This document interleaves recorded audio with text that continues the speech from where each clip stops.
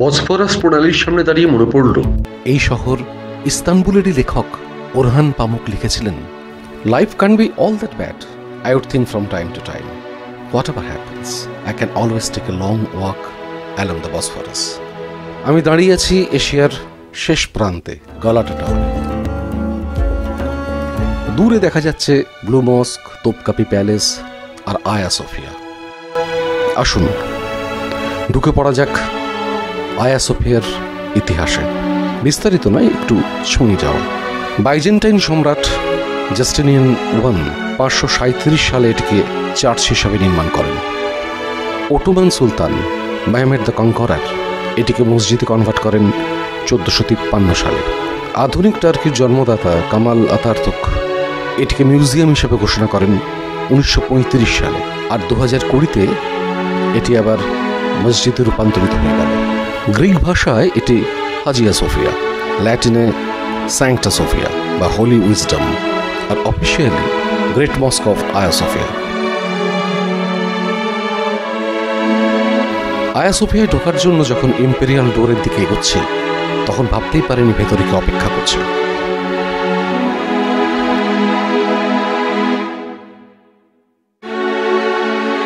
মেঝে আর দেওয়ালে বিভিন্ন রকম মার্বেল, বিভিন্ন সময়ের।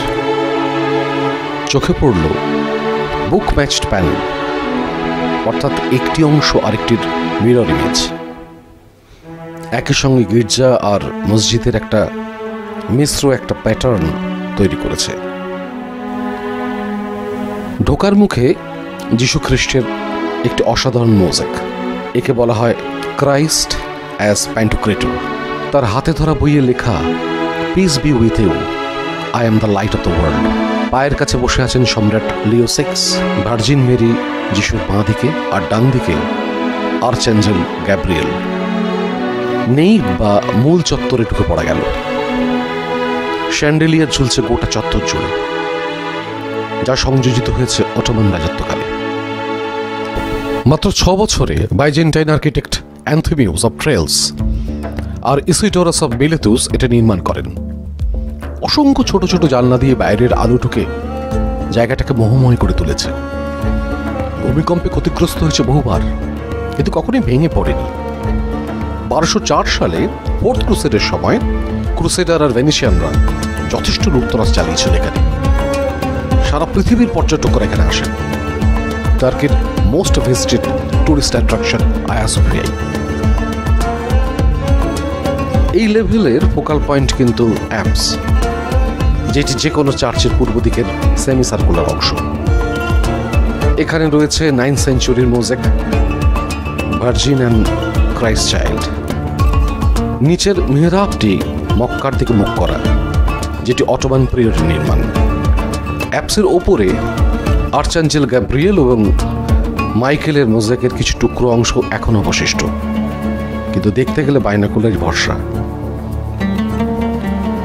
মেঝেতে দেখা মিলবে ওম্ফ্যালিয়নের, গ্রিক অর্থ নেভেল অফ দ্য আর্থ। এটি স্কোয়ারের ঠিক মাঝখানে। এর মধ্যে 30টি বিভিন্ন সাইজের সার্কেল রয়েছে। মাঝখানে একটি বড় সার্কেল, 4 কোণায় সমান সাইজের 4টি, 2টি ছোট সার্কেল কর্নার সার্কেলের মাঝখানে। এর মধ্যে 16টি ছোট সার্কেল, আর বড় 4টির সঙ্গে জুড়ে আছে আরও 3টি। অনেকে মনে করেন এর সঙ্গে সোলার সিস্টেমের একটা সংযোগ আছে। কথিত আছে বাইজেন্টাইন সুলতানদের অভিষেক হতো এখানে। চত্বর জোড়া অনেকগুলো মেডেলিয়ান্স, গোলাকার। এগুলো 19th সেঞ্চুরিতে বানানো। অটোমান পিরিয়ডে রয়েছে ইম্পেরিয়াল লজ বা হুনকার মাহফিল। সুলতান এখানে এসে লোকের অগোচরে প্রেয়ার করতেন।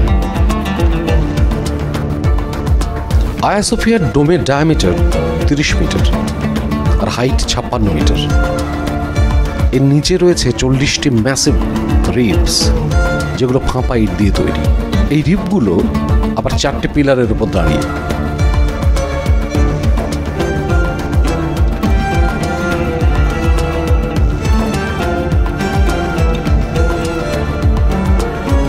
নাইন্থ সেঞ্চুরিতে সেন্ট্রাল রোমে যে পরিত্রাতা যিশুর মোজাইক ছিল, তা এখন আর নেই। কিন্তু তার চারপাশে 4টি 6 ডানাওয়ালা এঞ্জেল সেরাফিমের মোজাইক কিন্তু এখনো আছে। সেরাফিম মানে হিব্রু ভাষায় বার্নিং ওয়ান। অটোমান রাজত্বে 1609 সালে তাদের মুখ ঢেকে দেয়া হয় তারার ছবি দিয়ে। ঈশ্বরের সব থেকে কাছের এই শক্তিশালী অ্যাঞ্জেল।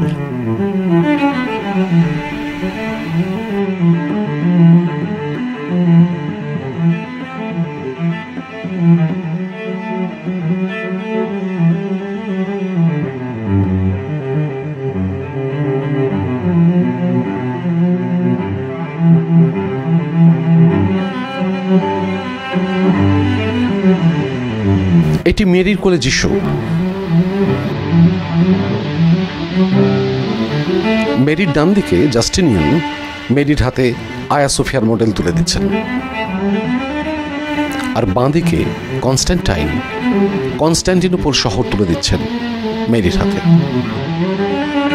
এরপর খাড়া ঢালু পথ বেয়ে ওপরে উঠে যাওয়া, ওপরে মানে বেশ ওপরে, দম বেরিয়ে যাওয়ার মতো অবস্থা।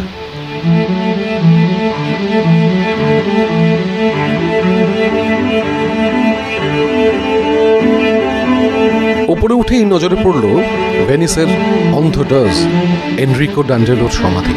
ফোর্থ ক্রুসেডের সময় তিনি তখনকার ইস্তাম্বুল মানে কনস্ট্যান্টিনোপলে যথেচ্ছ লুটতরাজ চালিয়েছিলেন। তার কিছু সম্পত্তি আমি ভেনিসে ওর বাড়ির সামনে দেখেছিলাম। এটি mosaic of father of the church. বাদিক থেকে ইগনিসিয়াস দ্য ইয়াঙ্গার, তারপর সেন্ট জন ক্রাইসোস্টম, আর শেষে সেন্ট ইগনিসিয়াস থিওফোরস।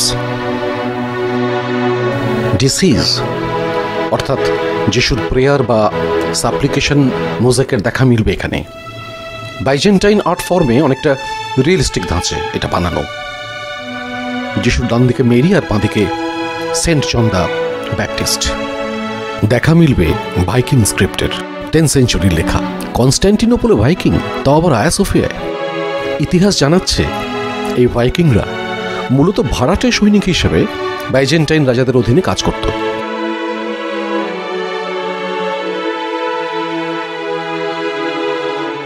এর পাশে আরেকটি মোজাইক, ভার্জিন মেরি, এম্পারার জন কমনেন্স II আর এমপ্রেস আইরিন।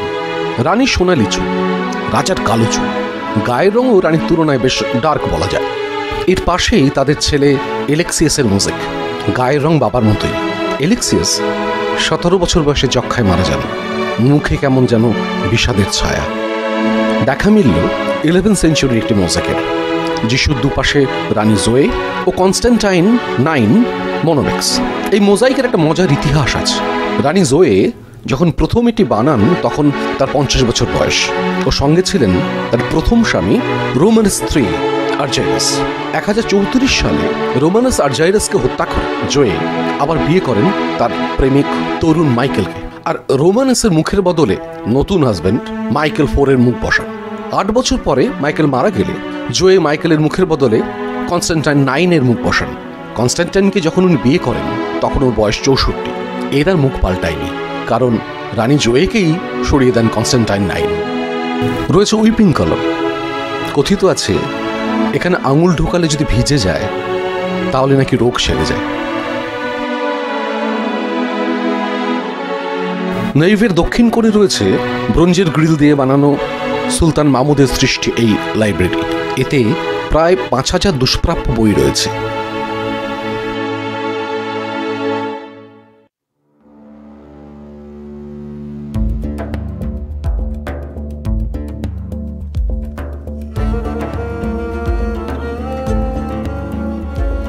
এটি ব্যাপটিস্ট্রি। ব্যাপটাইজ অর্থাৎ সিম্বলিক পিউরিফিকেশনের জায়গা। একটি ছোট কুয়ো আছে। অটোমান যুগে এটিকে ল্যাম্প অয়েল রুম হিসেবে ব্যবহার করা হতো। তেল রাখার পাত্রও চোখে পড়ল।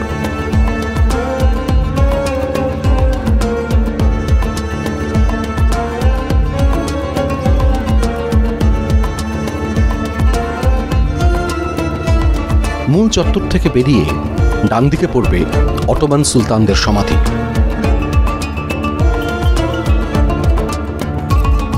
পাশেই মুভাক্কিথারে 19th সেঞ্চুরিতে সুলতানের নির্দেশে ফাসিটি ব্রাদার্সরা এটি নামাজের সঠিক সময় জানার জন্য নির্মাণ করেন। বেরিয়ে এলাম আয়া সোফিয়া থেকে। আরো অনেক কথা বলা বাকি রয়ে গেল। একই স্থাপত্য সময়ের সঙ্গে পাল্টে গেছে বারবার। Greek orthodox cathedral, Roman Catholic cathedral, মসজিদ, মিউজিয়াম, যে নামেই ডাকি না কেন, কনস্টান্টিনোপল থেকে আজকের ইস্তানবুল এক দীর্ঘ ইতিহাসের সাক্ষী হয়ে আছে আয়া সোফিয়া। গুলে গুলে